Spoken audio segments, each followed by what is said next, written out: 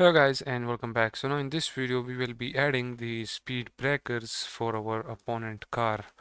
Okay, for that in the scripts folder, let's go inside the opponent car AI folder, and in here we're gonna create a new C# script by the name of speed breakers.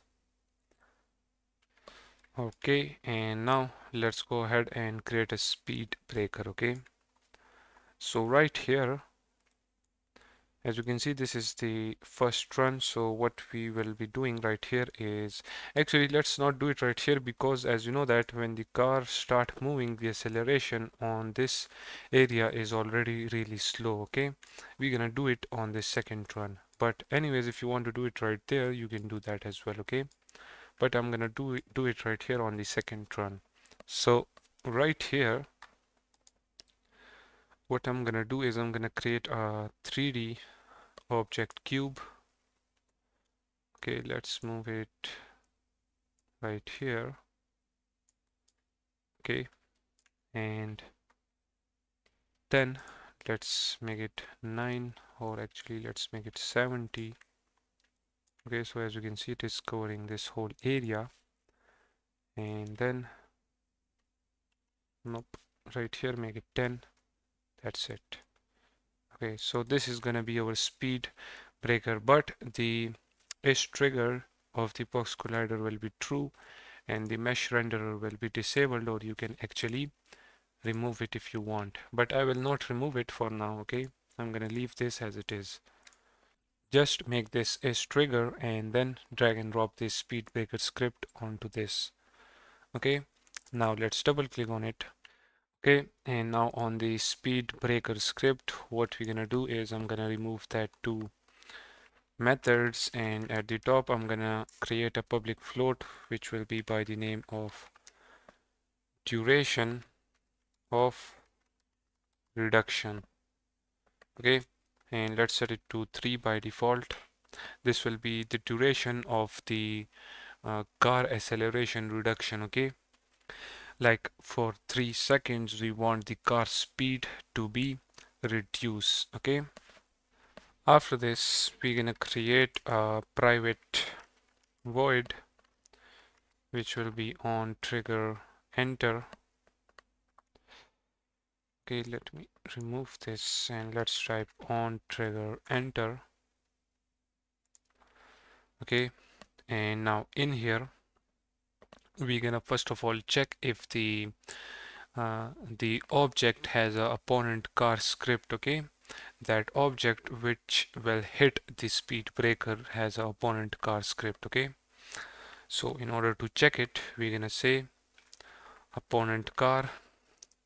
Okay, this is this class name opponent car. Okay, let's name this as opponent car as well, and then we're gonna say other dot get component and get the opponent car script from that object. And once we have the opponent car script, we're gonna check if the opponent car script is not null. Okay, and if that is the case, then we're gonna set the acceleration to a random value between let's just say 0.5 and 1. Okay, so we're gonna say opponent car dot acceleration. Okay, because on the opponent car we have this acceleration. So acceleration will be equals to random dot range 0.1 sorry 0.5 till 1. Okay, after this we're gonna set the maximum speed between 10 and 40. So we're gonna say opponent car, actually not the maximum speed but the current speed. Okay, so the current speed of the car will be equals to random dot range, and let's set it between 25 till 28 because we want to slow it down. Okay, so choose smaller values right here, and then after this as you know that it will only reduce the acceleration and current speed for 3 seconds, and after 3 seconds when the turn is made by the cars, we want to reset their original acceleration and current speed. Okay, so for that what we're gonna do right here is we're gonna say in numerator, let's name this as reset acceleration.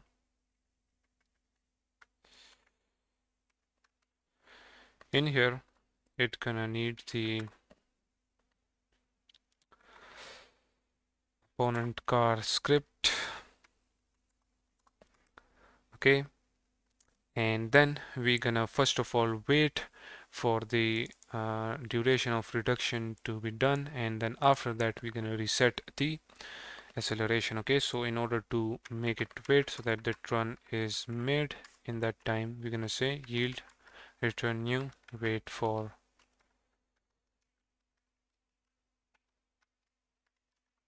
seconds.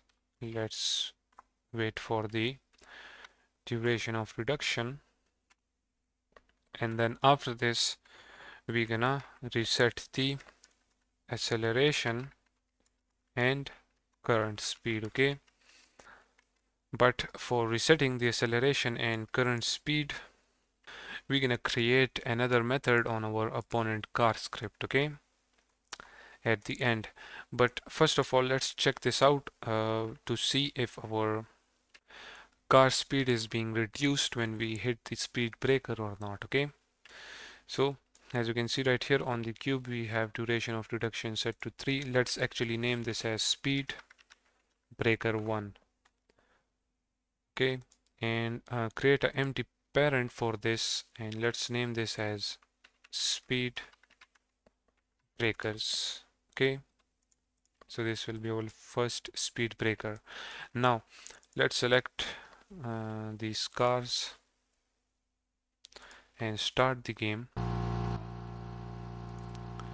So as you can see, their current speed is being increasing. Let's select one of the car to test it out. Okay, so as you can see, its current speed and acceleration is this, and now when it hits this, as you can see, it is being reduced for 3 seconds. Actually, as you know that for now we are not resetting it back, so that's why it is this. But as you can see, it is the current speed is going to 35, but as you can see, the acceleration is not being reset because the opponent car default acceleration is 3.5, so we need to reset that back to 3.5 after hitting the speed breaker. But let's just do that in the next video.